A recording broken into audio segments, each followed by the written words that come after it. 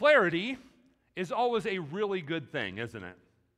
I don't know about you, but there might not be anything more frustrating than not having any idea what your job is, or not knowing what someone expects you to do for them.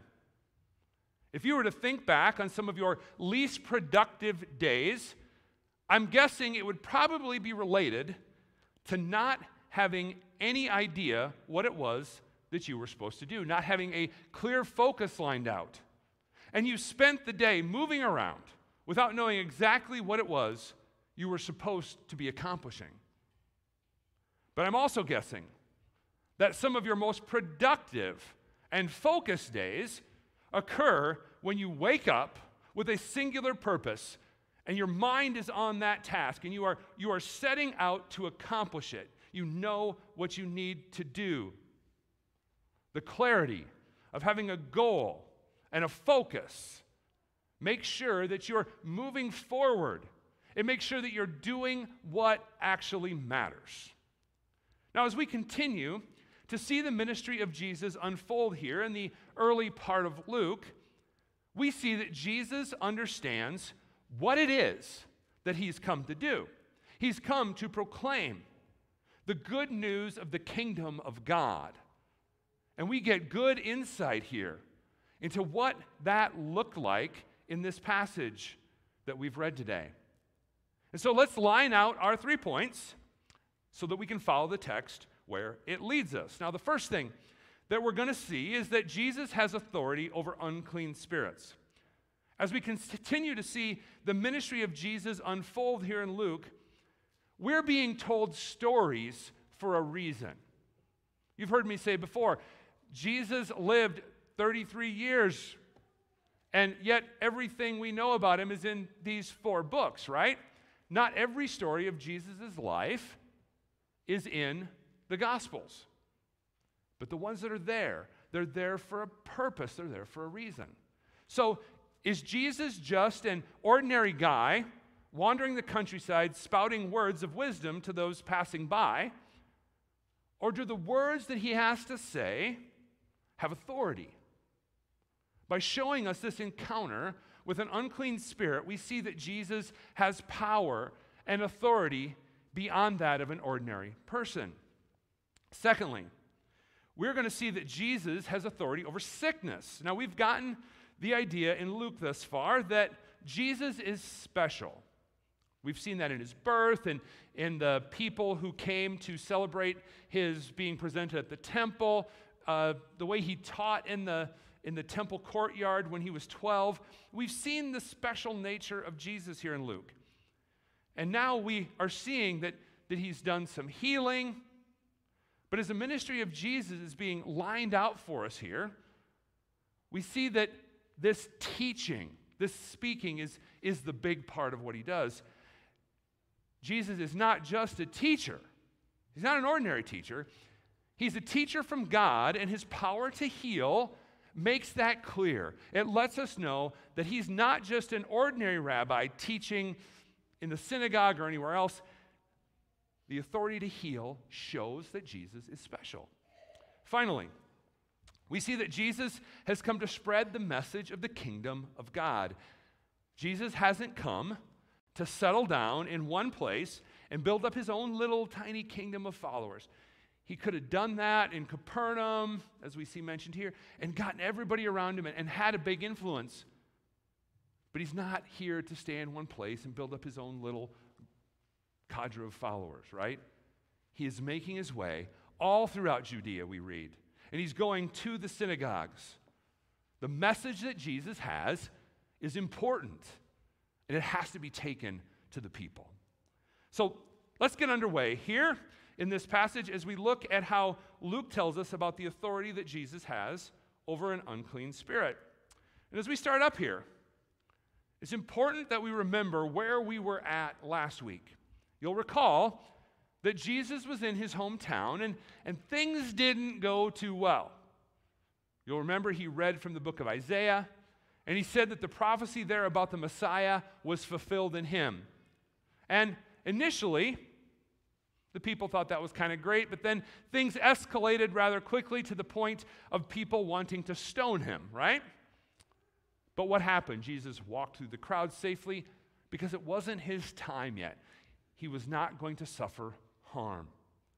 So now we see that Jesus has left Nazareth. He's going down to Capernaum. And he's staying in the same region in Galilee. He's in the same general vicinity. But now we're seeing him moving away from his hometown. Now notice here that once again we're told that Jesus is teaching on the Sabbath. Now I think, if you're like me, for the most part, the picture that we have in our mind of Jesus teaching is he's kind of wandering around the countryside, and suddenly the mood strikes, he finds a hill, and he teaches to people. That's the idea that we get. Now this certainly may have been the case, but the idea being expressed here in Luke is that Jesus is teaching on the Sabbath, and he's in the synagogues.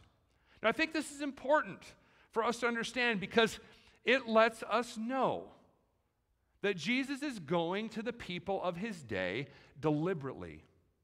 He was teaching, he was preaching, he was going where the people were, but he wasn't just preaching his random thoughts on the hillside. He was going to where the scripture was being read, and as we saw last week, he was explaining it. So he's going where scripture life of Jesus looked like here, but with what is revealed to us in Luke right now, you get a sense of the methodology and the rhythm of the ministry of Jesus. It's relatively ordinary. He's going to the synagogues, and like I said, singing psalms, reading scripture, preaching. And we think about what it says here next about being astonished at his teaching.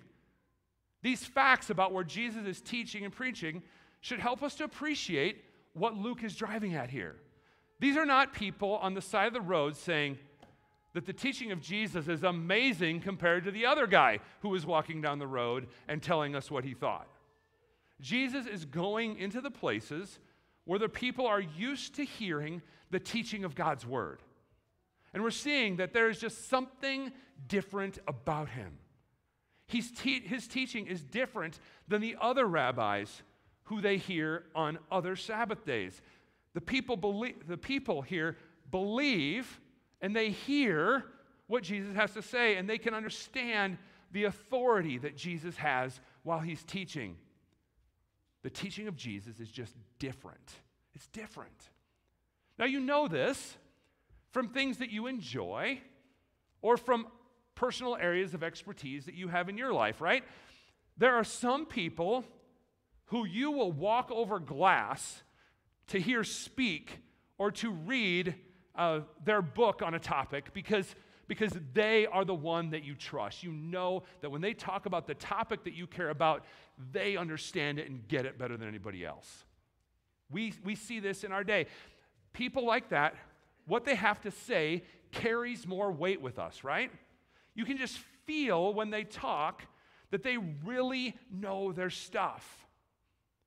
And so we can see this with Jesus. Jesus was that guy, but he was so much more. He spoke as though he really knew, and of course he did. He spoke as if he really understood what was being taught in the scriptures. He spoke with authority and he spoke with power. And as the text continues, we get the idea that this isn't just a matter of personal opinion either. It isn't just that some people prefer the teaching style of Jesus. He has an authority beyond personal opinion, and Luke shows us this by showing this authority that he has over the evil spirit we read about here. Now, I think it's important to point out the unique nature of what we're reading in this text. If you go through the Bible, you read the Bible, there aren't very many demon possessions in the pages of Scripture. And most of them are found in the Gospels. And we see that these demons were able to identify Jesus as the Messiah.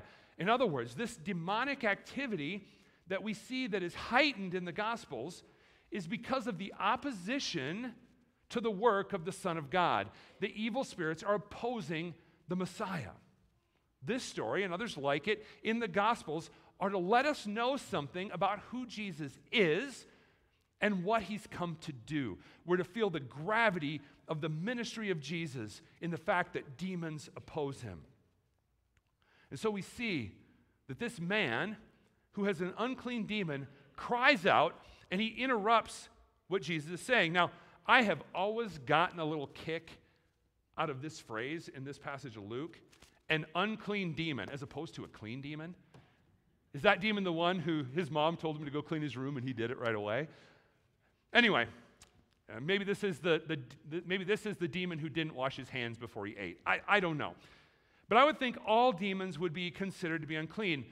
But the point here is clear. This is one who is opposing the work of God. And it's clear in the words that this demon utters. What do you have to do with us? Have you come to destroy us? I know who you are, the Holy One of God. Now let's take a second to break down what's being said here, because this short collection of words really packs a punch. Notice that the demon is able to identify Jesus. And then notice that there's also a sense of fear here, that he has power over this demon. He knows that Jesus has the power to destroy evil spirits. Well, then this demonic being identifies Jesus even further, because he's more than just someone from Nazareth. He calls him something. He says, I know you're the Holy One of God. Now you can tell by the way our English Bibles capitalize this, that this is important. The demon isn't just saying that Jesus is someone who lives in an upright way and lives a godly life. That's not what Holy One means here. This is a messianic title. The demon is cluing us in that this is the Messiah, the Holy One of God. Jesus is the guy we've been waiting for. And what we see is that the authority that Jesus is teaching with is not that he's just the best teacher on the block. While he may, and probably does, have the best rhetorical skills around, his authority is rooted in something more than just skilled speech or an excellent grasp of language. Jesus is something more, and even the evil spirits know. And we see that even when this demon speaks truth, Jesus has power over the demon. He is able to silence it and cause it to leave the man. And the man is not even harmed after being thrown down. Jesus is amazing. And the people notice it. Look at their reaction. What is going on here? It isn't that Jesus just speaks well. It isn't that he really knows his Bible. Even unclean spirits obey him. This is something more than just an ordinary man. He is the one. And that's the big story in this small story. Jesus has authority to teach, and it's a divine authority ordained by God. And you can imagine the people leaving that place. I mean, what would you do? You'd go out and say, you will not believe what happened in church on Sunday, right? Imagine how the word would spread. They had heard good teachers before, but the word on the street is that Jesus is different. And we're going to see this point continue as we move on to the second part of our passage today, and our second point, where we see that Jesus even has authority over sickness. Now, as we transition to verse 38, we encounter a familiar name. But if you and I were just coming to the text of Luke for the first time and to the Christian story for the first time, we'd likely be wondering why we're hearing a name without knowing who this person is. Notice that Simon comes up, right? Now, we know who that is. It's Peter. But his name comes up. Luke hasn't mentioned him before. We haven't seen anything about this. Jesus leaves the synagogue. He goes to someone named Simon's house. And as I said, this is Simon Peter. And we haven't heard anything about him yet. And in fact, we won't see Jesus calling the disciples in Luke until next week when we venture into chapter 5. But here we have Jesus going to Simon's house. Now, we don't have knowledge of his relationship to Simon at this time, but clearly they know each other. So what we find is that Peter's mother-in-law is quite ill. We read that she has a high fever. Now remember, They weren't going to send Simon out down to the local pharmacy to pick up some ibuprofen or some acetaminophen to bring her fever down. This fever was a very dangerous thing. Now, we worry about fevers, we do, but generally, we have common treatments that we can use. But that simply wasn't the case in the first century. Remember, an infection, until relatively recent history, it either was going to pass or it was going to take your life. There weren't antibiotics, there weren't treatments for a lot of this stuff. The likelihood of dying from something like that was much higher than what you and I experience in our day. So this is a big deal. Don't read fever here and think, meh, he healed a fever. This was a big deal. This was a blessing because they don't have the blessings we have because we have modern treatments. They didn't have that. This isn't just an inconvenience for Peter's family that someone is sick and Jesus is taking care of it. This fever is a crisis of life and death. And so they make an appeal to Jesus for Simon's mother-in-law. Now, clearly, the people in the household have knowledge of who Jesus is. They have knowledge of stuff that he's done already. There is substantial faith in this house. There's a trust in this household that Jesus can do this. They're putting their hope that Jesus will heal her. And this instance of healing is a rather interesting one. The different ways that Jesus heals in the Gospels is varied, right? They're all interesting. But this first healing that we see, the details of here in Luke, shows us what we're talking about today. It shows us the authority that Jesus has. So he stands over Peter's mother-in-law, and what does he do?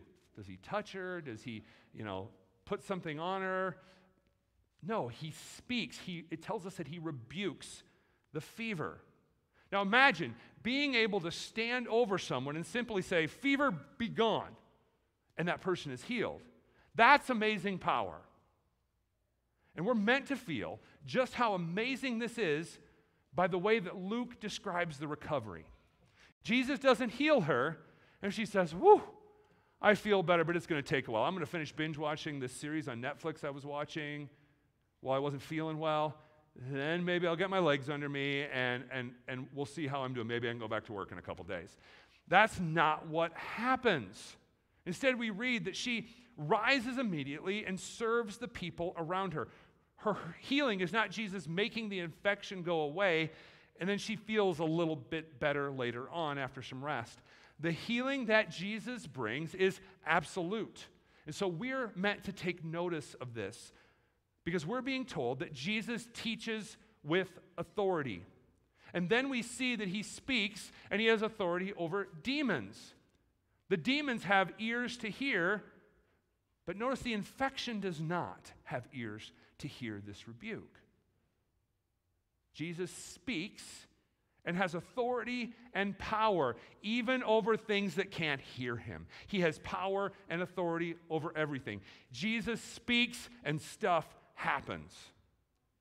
He has authority as a teacher, but also one who speaks, and everything around him acknowledges that he has authority. That's what we're meant to feel. So do you feel the idea flowing out of the text here? Jesus is the Holy One of God, and when he speaks, you should listen. Because even the demons, even nature is subject to him. And as we set out to hear more about Jesus, that's what Luke wants us to understand. That's why he's telling these stories here in Luke chapter 4, to understand that this guy we're going to be reading more about, he has authority. And he drives it home even further by telling us that Jesus is healing even more people and casting out even more demons. People are bringing their sick to him, and he heals them, and demons comes out of them. And once again, these demons are also able to identify him as the Son of God, but we see that Jesus once again keeps them silent because it's not time for everyone to hear that he's the Christ yet. It's not time yet. And as we move on to the final few verses of our passage for today, we see that this is the ministry of Jesus. It's what he has come to do. Now we find that Jesus goes away to a desolate place, and we find Jesus doing this throughout the Gospels. He goes off by himself to pray or to rest, but people still seek him out. And of course, they're still seeking him out, right? You know someone you would like Jesus to heal? I'm sure you do. You'd take them to him. You'd bother him. It wouldn't matter where he was. You would take them to him. And that's what they're doing here. They have desires. They have needs that they believe Jesus can fill, so they seek him out. And so we see that they want to keep him for themselves. Now, this is not a heavily populated region, but there are enough people there, and there are enough problems that Jesus could spend his time fulfilling their needs. But the idea that we're meant to feel here is that he hasn't come for just one region. And he's not come for just one group of people. He tells them that he has to move on because he must preach the good news of the kingdom to the other towns as well. And notice the two words here, I must. This needs to be done. It must continue. It must go forward. And we have to understand in looking at this that Jesus is on mission. He isn't moving around haphazardly in his mission, in his ministry. He has a purpose, and he's going to stay on task proclaiming the kingdom of God.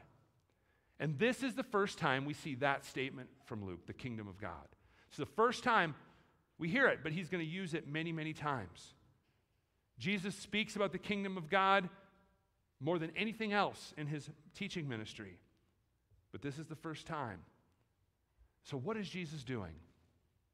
He's proclaiming the reign of God. He's proclaiming the truth of his kingdom, not just in Capernaum, but in all the regions. It has to go out to the world. And why is that?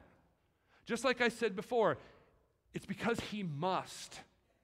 That is his mission. And Jesus confirms this as we see him say that he was sent for this purpose.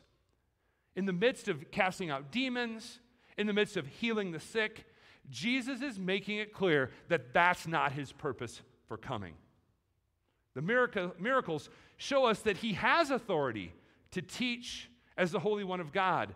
But the important part of his ministry is not making people well, and it's not rebuking evil spirits. The real mission of Jesus is to proclaim the kingdom of God.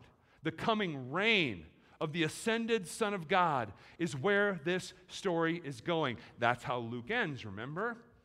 The ascension. That's where the story is going.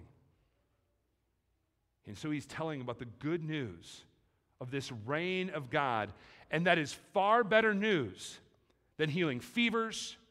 That's far better news than making the blind see. It's more important than causing the lame to walk. And it's more important than causing the deaf to hear. The kingdom of God, in its proclamation about the forgiveness of sins and breaking the chains of sins and bearing the wrath of God, the proclamation of that good news is more important than all the healing that he could ever do. The story of the reign of God is his purpose. That's what he's come to do. And so this is the purpose that he was sent for, and we read that it's what he does. He continues doing what he's been doing. We see here, he goes about preaching in the synagogues all throughout Judea. Yes, Jesus is going to heal. He's going to heal. Yes, he is still going to cast out demons. But at the end of the day, he's going to proclaim a message. And he is going to the people of God in the synagogues where the Psalms are sung and the words of Scripture are read, and he is going to teach with authority so that people can hear the good news of the reign of God's kingdom. So what do you and I take away from these 14 verses today? As we finish up the 4th chapter of Luke, what can you and I take into the world this week as we desire to be God's faithful servants in his world? Well, there has been one consistent theme through the text that we've been looking at today, and that is that the word of the Lord, the word of Jesus, has authority. When he speaks, Not only do people listen, but evil spirits and even nature is subject to what he has to say. So how much more so should you and I submit ourselves to the authority of what the Lord has spoken? And the question is, do we really believe that Jesus has authority? It is easy for us to talk about the authority of Scripture when it's the things we agree with or the things that are easy, right? The question that we need to ask ourselves is, where do we have areas in our lives where we find ourselves refusing to submit to what the authority of the Lord has spoken? Do we really believe that he has the authority to tell us how to live? Do we really believe that he has the authority to tell us how to worship? Do we let the little things go because God doesn't really care? Or do we allow those things to have the things that Jesus has to say about what we consider to be little things? Do we allow the authority of Jesus to stand there as well? So easy to say that we believe Jesus. So easy to say that we believe that he has authority, but then boldly live like you and I have authority. So easy. We believe that we have the standard on how you and I should live as opposed to God's word and what God has spoken. And this is a struggle, not just for us, it's a struggle in every age. And the question we ask ourselves is, will we trust the word of the Lord to have authority in our lives, in how we live, in how we worship, in what we believe? Or are you and I going to be in the position of authority? And so I believe submitting to this authority of the Word of God begins with going back to the purpose for which Jesus came. His purpose was to go out and proclaim the reign of the kingdom of God, to proclaim the good news. You see, you and I are a people who need to continually hear the word of the Lord because we will forget it. If we don't persistently have it in our ears and in our hearts and our minds, we are going to forget.